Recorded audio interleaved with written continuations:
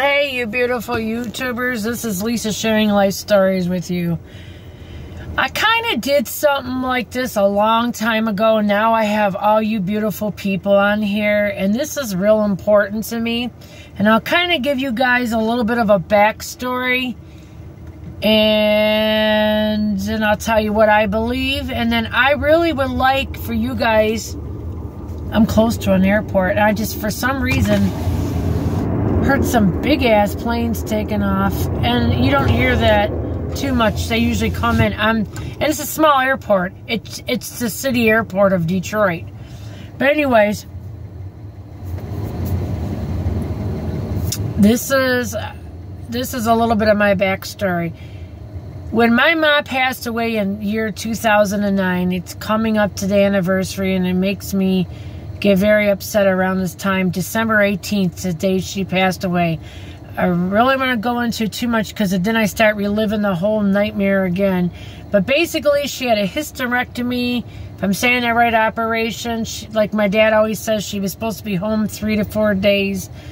She never made it home. She went in and out of like the hospital to an aftercare place, supposedly get strong enough. And then I'm like almost confused if I can remember if she went there twice or not. I can't even remember. But I know the last time she went to that aftercare place in Mount Clemens, and I go, oh Ma, you'll like it here, because the houses, when I looked outside the window, the houses were real old-fashioned looking. And, you know, and I'm like, oh, and I remember her, it was the ambulance ride. She was real hot because she had a fever. She had an infection. She was burning up inside. The poor little sweetheart. And Andy Griffith's show was on. I'm like, oh, your Andy Griffith show's on. You know, you might like that. And they said she had osteomyelitis. My mom, how did she get that? She never had anything. My mom never had no surgeries. That was her first and only surgery. And this is what's so fucking weird, okay? I'm swearing, because they killed my mother. I should have sued, but I wasn't thinking in the right frame of mind then, because I was taking care of my dad, and I was just devastated by my mother's death. My mother wasn't supposed to die. We thought she was on the uptick, and that's what you hear so many times when people pass away. You think they're on the uptick, getting better for a couple days, and then all of a sudden it happens. It happens out of the blue. Bam, they're gone. And that's what fucking happens to so many people. Happened to my grandpa, my Jaja. You know, that's grandpa in Polish. Jesus. I get really mad when I start talking about my ma and upset, because it shouldn't have happened. But my ma kept saying she never wanted this operation, and that's why I'm so fearful of doctors or anything now. She never wanted that operation. She never did. She knew that was going to happen. Right before she died, in one of her few moments of coherency, if that's the right word, in the hospital, she goes, I told you this was going to happen to me. And I'm like, are you fucking kidding me? So anyways, my mom passed away, and I could not accept it. I could not accept it. And I read over 200 books. I need to calm down because I get all these bad memories and shit it brings up again. I read over 200 books about life after death. One of my first ones was, he's a wonderful man from Michigan itself, Detroit area, I believe. Mitch Albom, The 5 People You Meet in Heaven. Was a book that was floating around my mother-in-law's house. It was a book that her mother gave her. And that's so weird. That was floating around in the house. She never would read it. She didn't know anything about that. She's not a book kind of person, I guess. So that was the first one. And then the second book, and this is when I was working at the nursing home still. And it was 30 Minutes in Heaven, right? It was about a gentleman that got in a really bad car accident and was pronounced dead. And for some reason, And this will inspire you guys to go get the book. For some reason, there was a pastor or, I guess say pastor, wasn't a priest, but a pastor or a reverend of some kind, like somebody like that, was going by, and he said he didn't know why. Something told this man to get out of his car and go pray for this gentleman.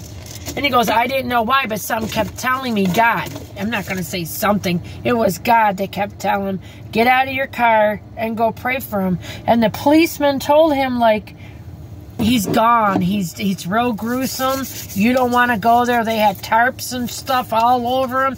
You don't want to go back. I just put really heavy-duty hand cream on. My hands are going to fall off. You don't want to go back there. It's real gruesome. And he put his hand like over him like this and just kept praying for him.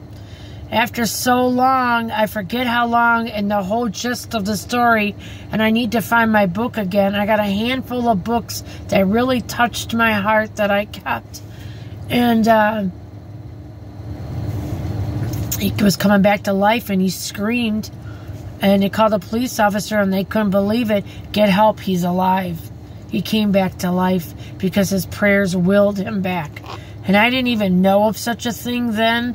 After I read all these books, I'm thinking, like, could I have prayed hard enough and fought with God and screamed when my mom would have came back? But what if she did then? What if she was an invalid? She was on a, what do you call that?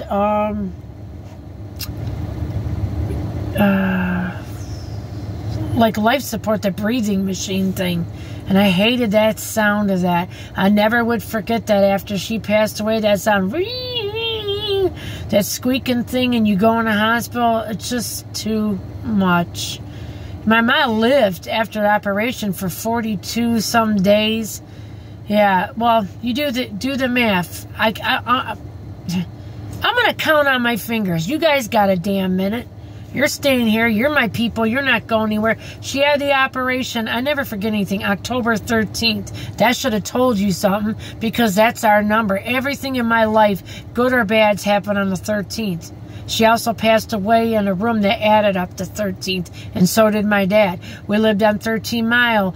I made my communion on the 13th. Got all my animals, either got them or they died on the 13th. Found 13th, the letter 13 on a keychain behind my car at my friend's house, and I went in the house. It wasn't there. Come back, it was there. And nobody knew about the number 13. Nobody was there that would put something like that under my car. That is freaky shit, okay? All right, so anyways, October 13, 14, 15, 16, 17, 18, 19, 21, 2, 3, 4, 5, 6, 7, 8, 29, 30, 31, 1, 2, 3, 4, 5, 6, 7, 8, 10, 11, 12. That's 30 days already. 12, 13, 14, 15, 16, 17, 18. Passed away on a Friday morning, December 18th, like 3 o'clock something in the morning. And I'll get to that too. So I thought it was 40 some days. It was 36 days. That's how old Jesus was when, oh, Jesus was 33 when he died.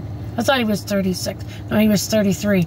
And they had called me originally, and they weren't telling me. It's like, you know, you need to get here. I didn't know that's what the call was going to be. I was just I was in the middle of a sleep. I was too upset, right? And I'm getting my dad so fucking slow, excuse my language, but he was old and sickly and crippled, and that made me mad at him because I'm trying to focus on my mother dying, and I had to pay attention to him, and that's a horrible way to be. That's not a good way to be, but I was mad at him because I wanted to focus on her. It was horrible. I was just upset and confused. That's all that was. And I'm sorry, Dad. I love you. I'm so sorry. But I was torn. Always by myself. My husband wasn't good for shit then. So, he has changed so much now. To the better. I swear to God, I'll break his kneecaps like misery. So anyways, I really don't want to go into it too much. It's making me too upset. So anyways, When we got there, I'm making this real fast, I don't even want to talk about this part. She was still real warm, and one of her eyes were like open, so it was like she was waiting for me. My beautiful mother was waiting for me. My mom was so good to me. She always had my back, and my dad too, but my mom had my back all through life like nobody I ever seen. The kindest, most nicest best friend you could ever imagine. Such a good woman. Oh my God. People say, oh yeah, I had good parents, but my mom and dad took the fucking cake. I just can't even express to you how nice and good they were. It's just crazy. So anyways, I'm going to skip all that because I'm getting too emotional and it's not good. So, I'm going to divulge into read those books. So that the 30 Minutes in Heaven was my second book. Then I don't know what was my third book. There was some nurses that were hospice nurses and some kind of a book I read, and that was good. And then I was into Sylvia Browne. Oh my God. The best and most book from Sylvia Browne, and pretty much from any of those books. Like the 30 Minutes in Heaven is awesome. 5 People You Meet in Heaven's awesome. But that Sylvia Browne, I think something like it's called Something from the Other Side, right? That gives you so much peace. Because you're left here. Oh my God, does that book do you justice as a person left behind grieving? It really, truly helped me, that book. My gosh, if I could recommend that book, and I told my cousin when her husband died, you should be reading this. I'll give it to you, whatever. Whatever. I don't know why she didn't read it, because the book was good, really good. She read a million other books. She should have read that book. And it just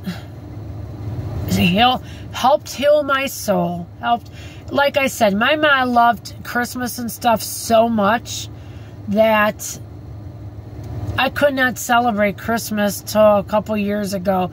I couldn't hear people sing because it was like somebody tearing me apart inside.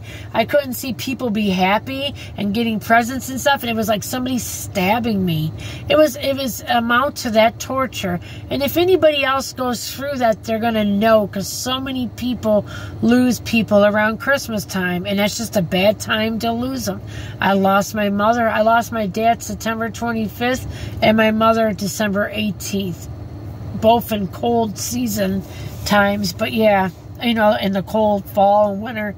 But yeah, those books out there, read them.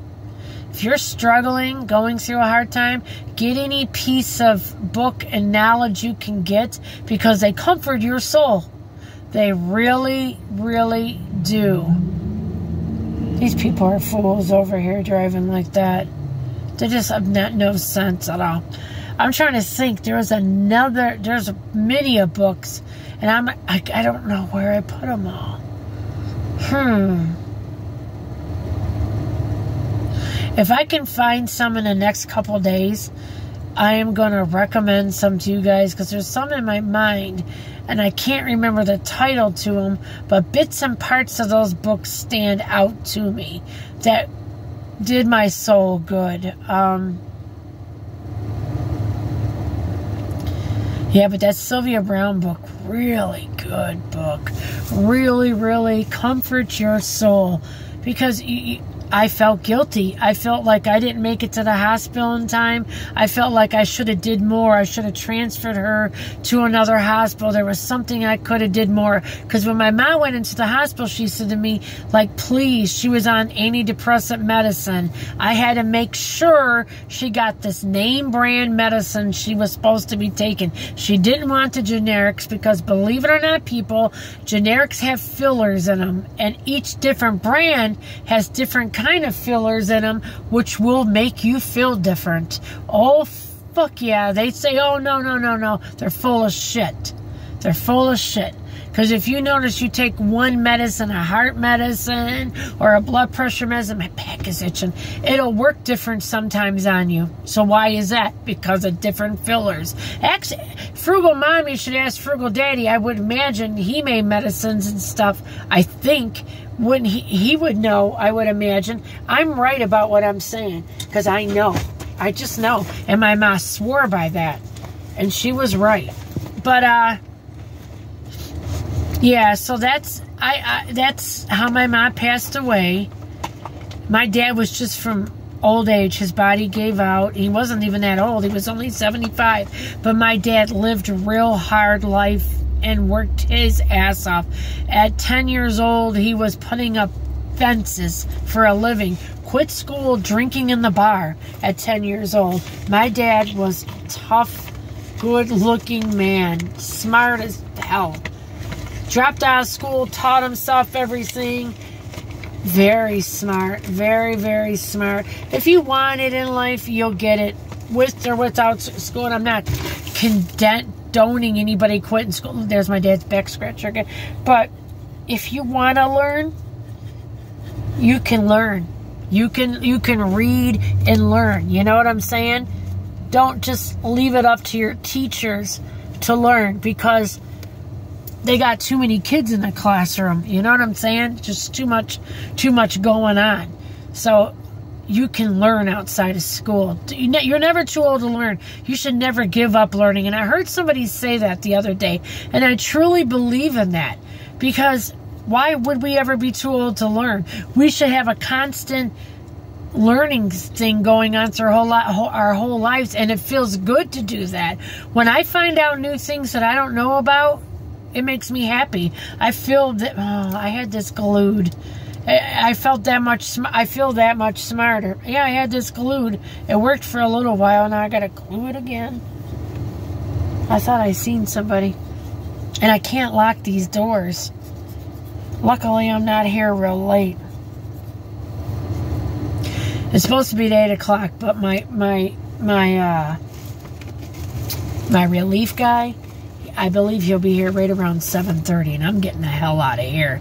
I had to think for a minute. I don't have to go by nobody's houses or anything, and I gave my husband strict warnings to go get cat food, or he's a done. He's dead. He's a done man. I need canned cat food and bagged and bar S bologna, because then I got to take it's got them damn, because it's cheap, it's got them plastic around that dumbass bologna. I got to take that off for the cats. I heat their bologna up in the microwave. I cut it and like the bite-sized pieces, and I heat it up for 3-4 minutes in the microwave. Hey, any way I can warm these cats or make their, you know what, I should give them some chicken noodle soup too. A lot of times I'll get off-brands and I'll keep it for them, or broth or whatever.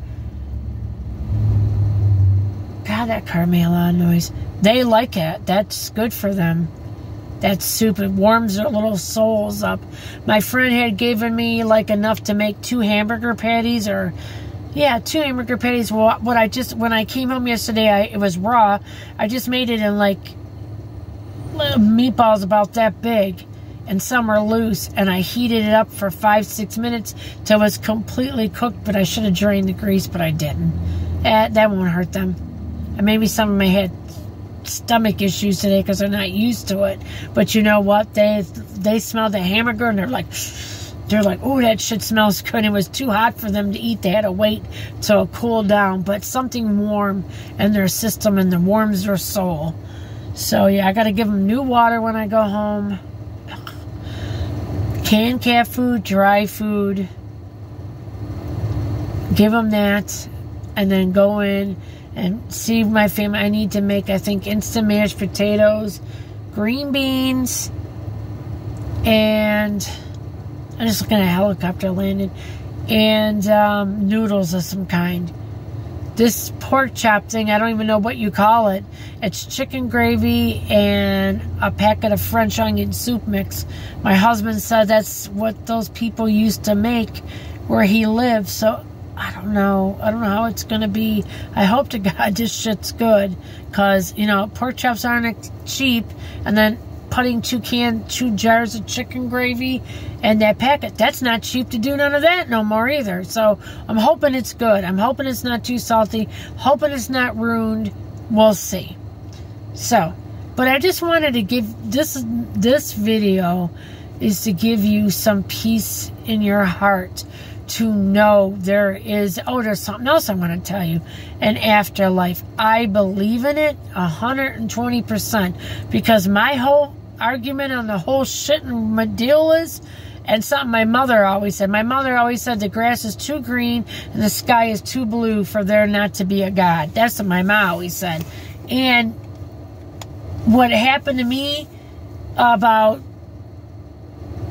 a week ago. I think I told you guys this. I'm not sure. I took my mother-in-law for a checkup on her broken leg. They said it's really good, healing good, yada, yada, yada, yada, which was great. I'm very happy, very pleased about that. And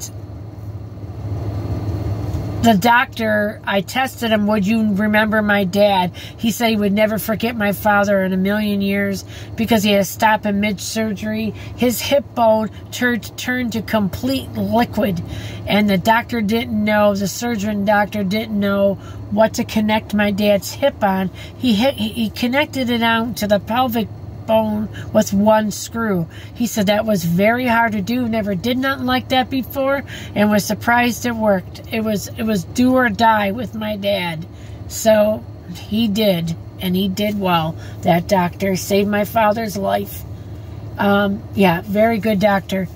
But it was so weird when like I said, when I was talking to that doctor and when I got out of there and I told that doctor something my dad never got a chance to really tell him. My dad was not a baby. He could endure great pain, right? And he wanted that doctor to know he was no chicken shit, you know? My dad was a tough man's man, but sensitive and kind too. And I'm telling you guys, as sure as I'm sitting here, when I got all that doctor, I didn't even tell nobody this shit. I didn't even get a chance to tell my husband or anybody. My dad's nickname to me was Leela. And I heard that name as clear as fucking day, guys. And I'm sorry for swearing because I'm all wound up, but I heard it as if you were sitting here, and I heard it in my head. And it wasn't me thinking of it, because you know what? I've not heard that name in 25 or 30 years that it was ever said to me, but only by my mom and my dad. So why would I think of something like that? Why would I have any reason to think of that name? No damn reason. My dad was telling me, good job, Leela.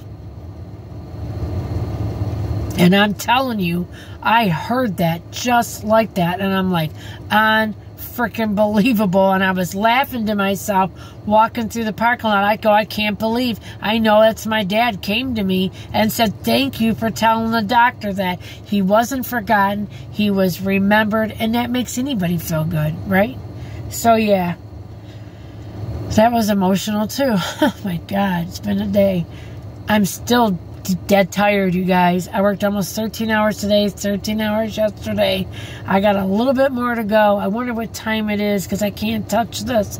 But I can touch this, though, my tablet. Let's see what it says. It's almost 5:30, 5:24. So, yeah, 5:30. I got 2 hours exactly. Because I know by 7:30 that guy will be here. So 5:30, 6:30, 7:30, I'm the hell out of here. I'm going home, I'm making the cat's food first. Then I'm feeding those heathens, making instant mashed potatoes, noodles, and vegetables. And I am going to bed. I am putting my nightgown on. If my dog wants to come up there with me, I mean my ice cream and my milk. And I'm laying my big ass down. That's it. I'm done. And whatever's on TV's on, isn't on, whatever. I don't care. And there's stuff I watch YouTube all the time. All the time. Yeah. It's always in my life. It's a great channel. But yeah. Anyways, enough of me blah, blah, blah, blah, blah, rattling on. What are your experiences, guys? What afterlife experiences have you had? Has anybody come back to talk to you? Your mom, your dad, your grandma, your grandpa, your aunt, your uncle, your best friend? Let me know. Oh my God, that interests me. And it interests everybody else in this group too. It's very interesting to see afterlife experiences. It really is. And I truly believe it in a good way. We all came from God. I believe that. And we go back to God. I believe it with my heart and soul. Let me know what you guys think and feel. This is Lisa sharing life stories with you. Like and subscribe my channel because we really are in this shit together. We are. Until we become humble and love one another and be good to one another, we ain't getting nothing done. We ain't going nowhere. We're spinning our oars. We ain't going nowhere. We ain't going nowhere. Subscribe to my channel. Don't make me mad. I love you all. Let me know about your stories. Don't say, I don't want to tell nobody. Oh, I'm thinking about... Just do it. I want to know. I want to hear. Have a great day. I love you all. God bless.